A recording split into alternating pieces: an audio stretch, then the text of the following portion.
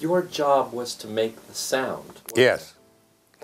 Well, yes, I did make a sound, in actual fact, because, well, right from the very start, their sound wasn't very good because their equipment wasn't terribly good.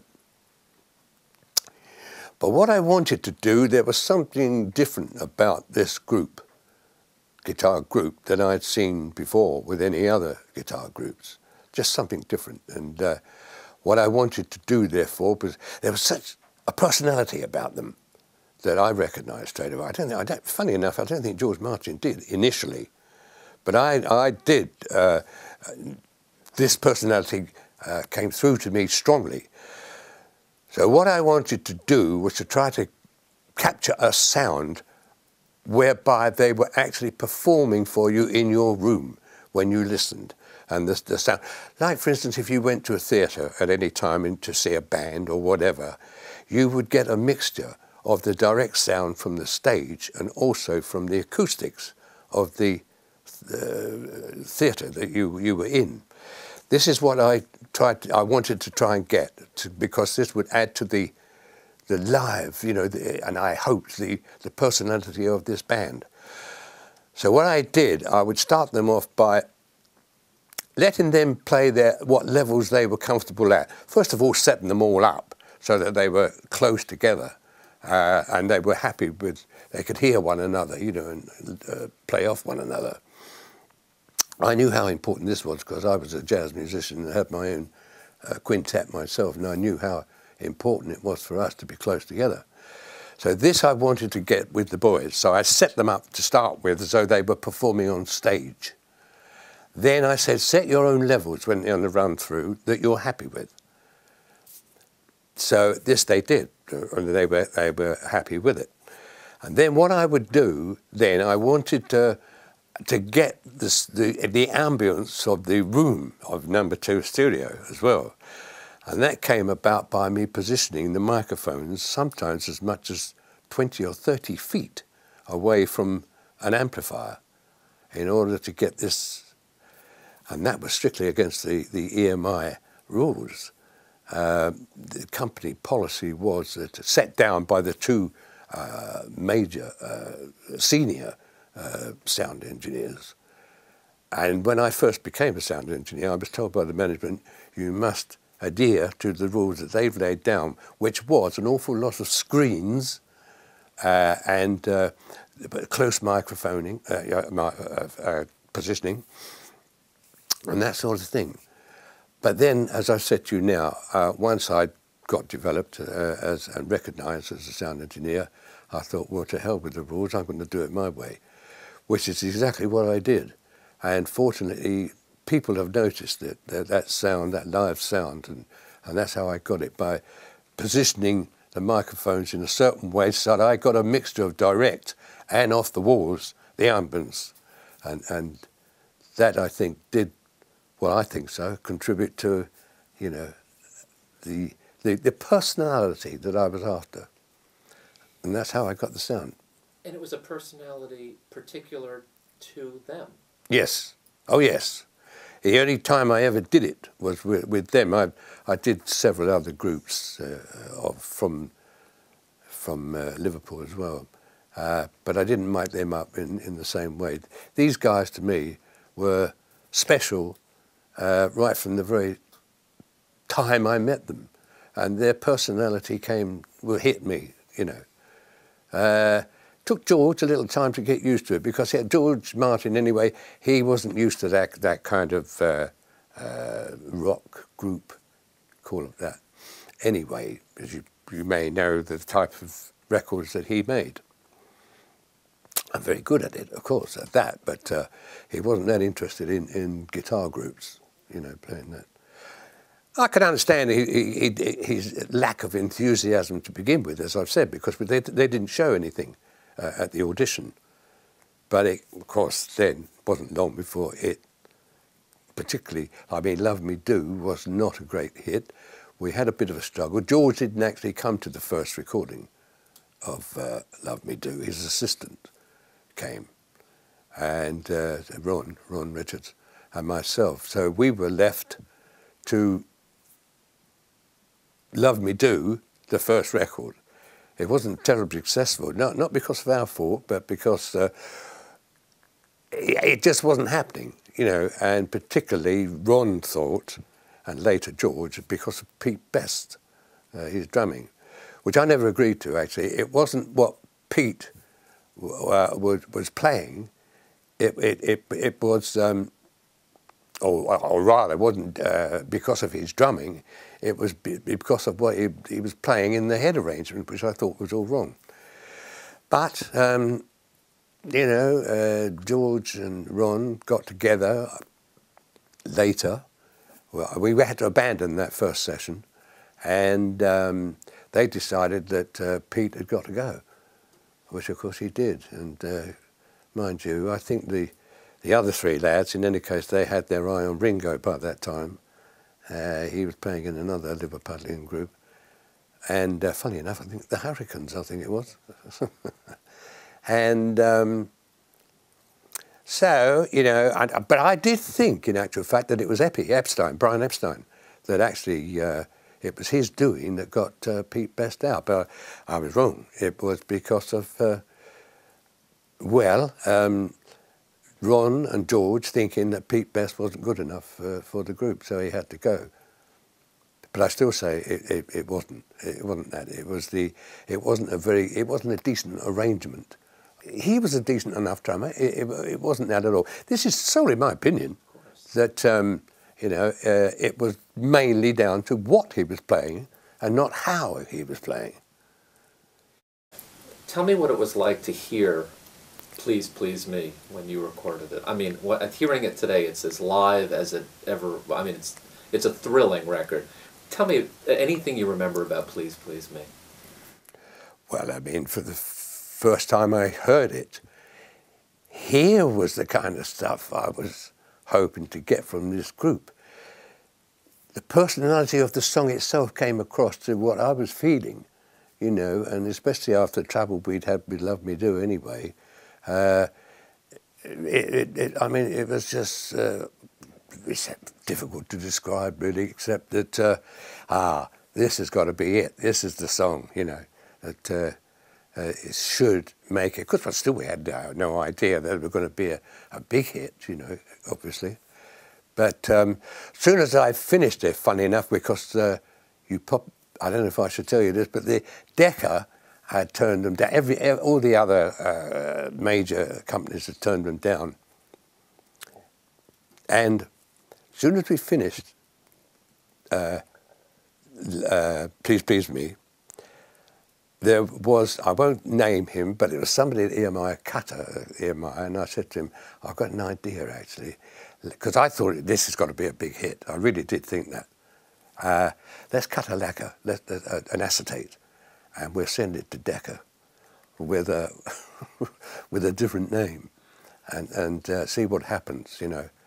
So we did this, and do you know what? They turned that down too. And not many people know this, but this is what happened.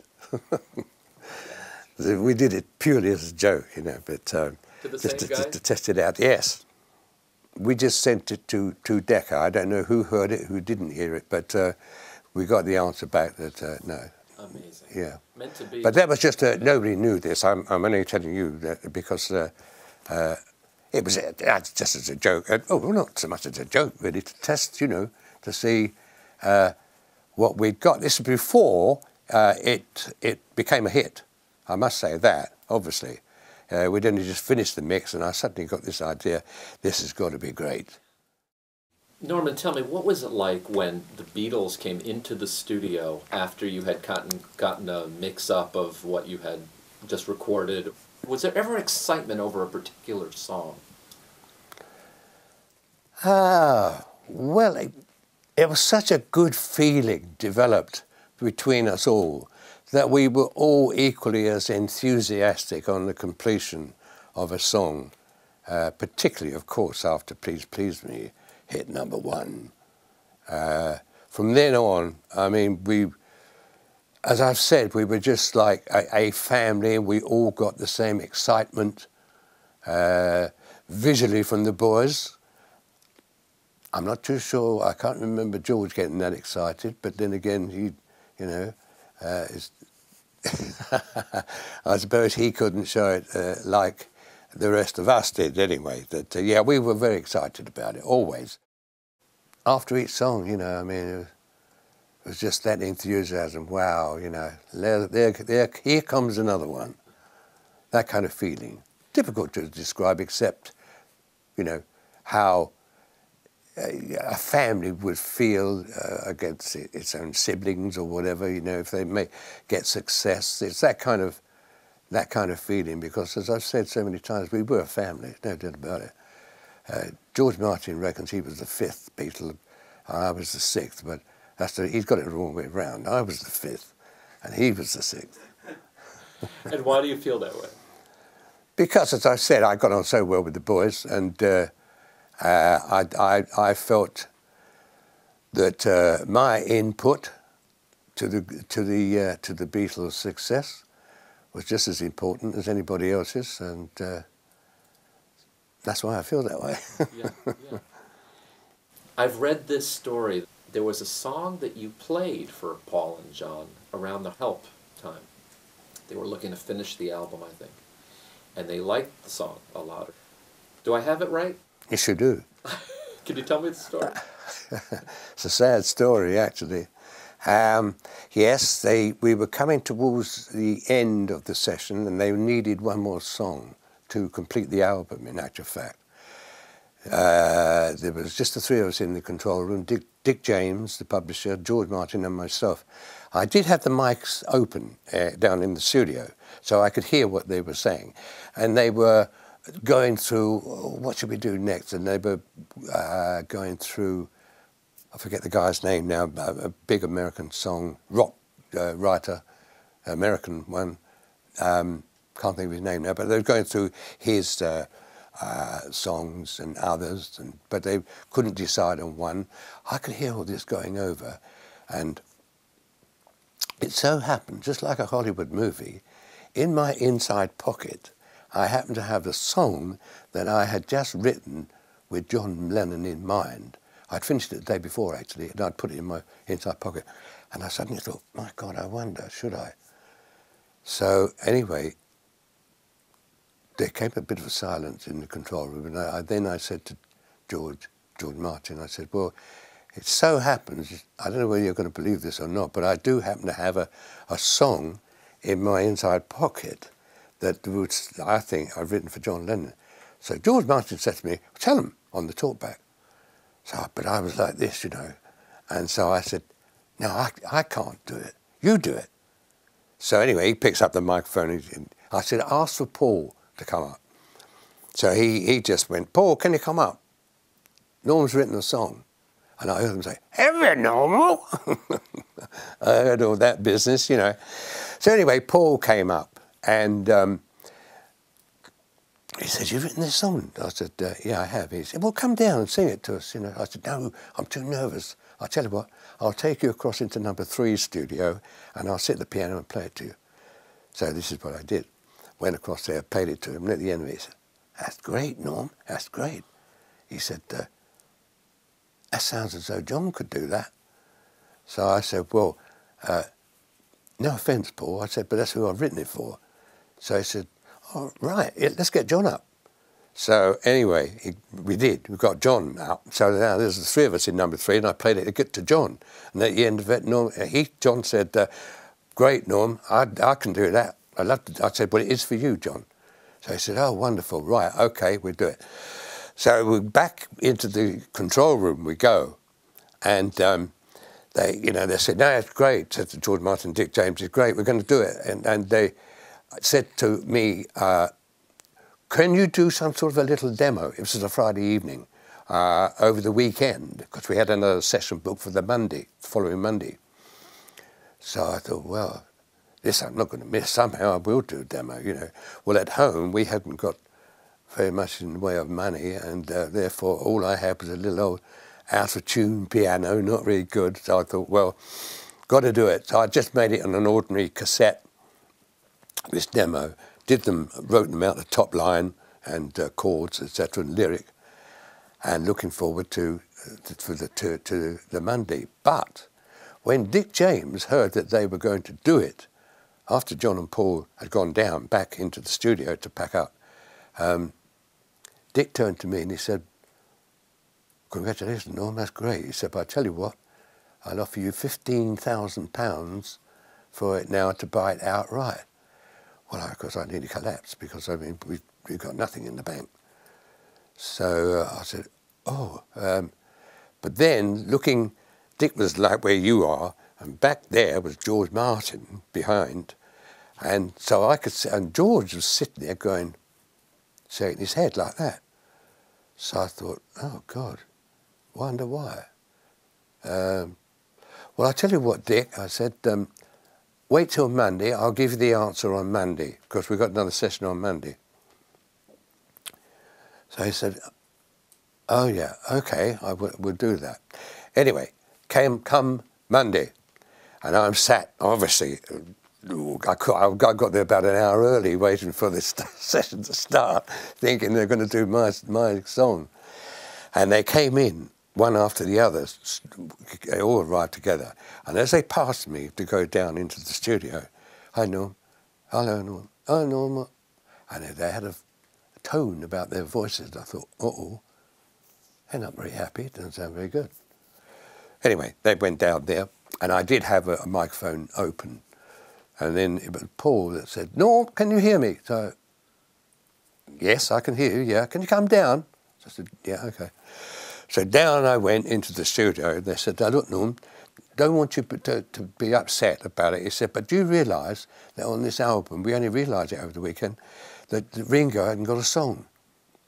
So I said, and I went through it in my mind, "Oh, that's right, yeah, no, he hasn't."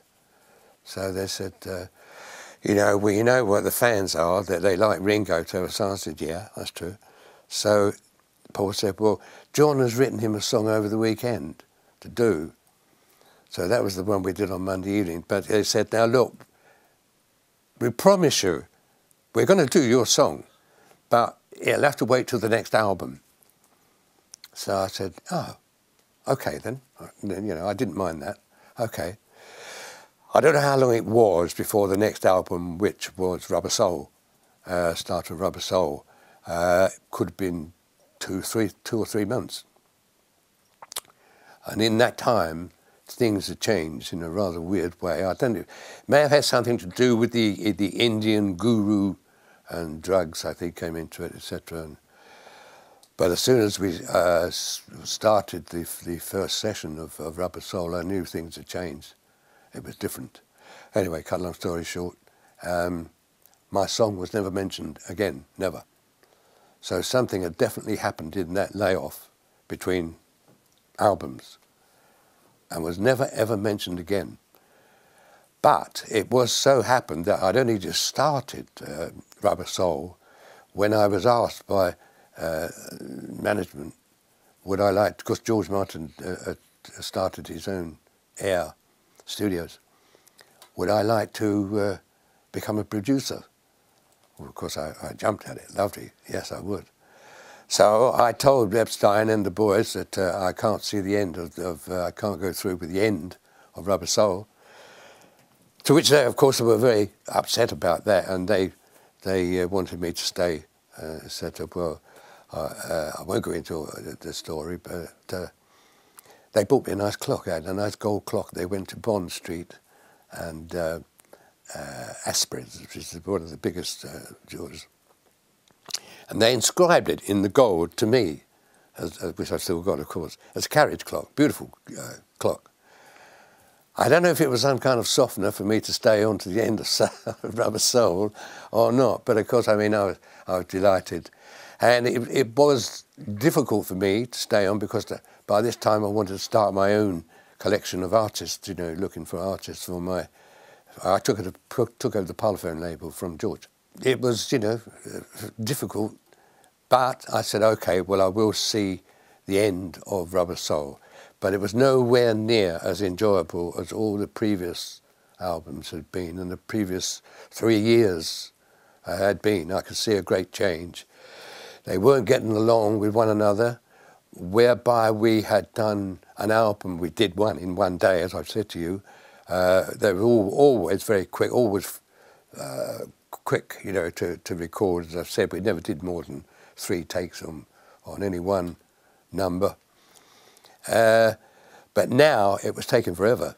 And they were arguing, and not a nice, well, completely un-Beatles happiness, you know.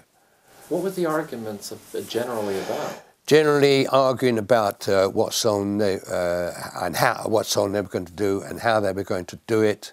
I couldn't agree with the head arrangement. Perhaps the instrumentation to some degree, that kind of thing. You know, thrashing out the way it should be done. A lot of criticism between them, particularly John and Paul, and I could see they were definitely drifting apart. And just that general feeling that it was nowhere near the same. The happy family feeling had gone. I suppose, in a way, the knowledge that I was starting my own production career, but I don't. I mean, I was just still as enthusiastic to start with to see the album through, but as it went on, it was nowhere near the same. And I was glad to finish with it. In Rubber Soul, my liking for the boys never faltered at all, but my enthusiasm for the type of songs that was so different, not so enjoyable for me personally, as had been from the previous 3 years of songs. Were there ever people allowed into sessions, Norman? Only by strict appointment. Even Sir Joseph Lockwood, who was chairman of EMI, he had to make appointments to come in. It was strictly the boys in the studio, George Martin and my button pusher. And that was all in the control room. Nobody else was allowed in, nobody. Cynthia, of course, she began to come in fairly regularly, got on awfully well with her, lovely girl. And at that time, Jane Asher, who was an actress, was knocking about with Paul, developing a situation there. Lovely girl. She sat next to me as well talking, so they were allowed in, of course. How would you like to be remembered? Well, that's a question I haven't thought about, to be honest with you. I suppose certainly for my period with the Beatles, some of my songs, I've written so many songs as a songwriter. Can't think of anything else really. I suppose my ambitions have been answered. I would have liked to have perhaps, which I promised myself I was going to take over Glenn Miller's role and to have my own successful big band in the same way as he did. But apart from that, no, just from what I've done, you know, that's how I'd like to be remembered, that's all.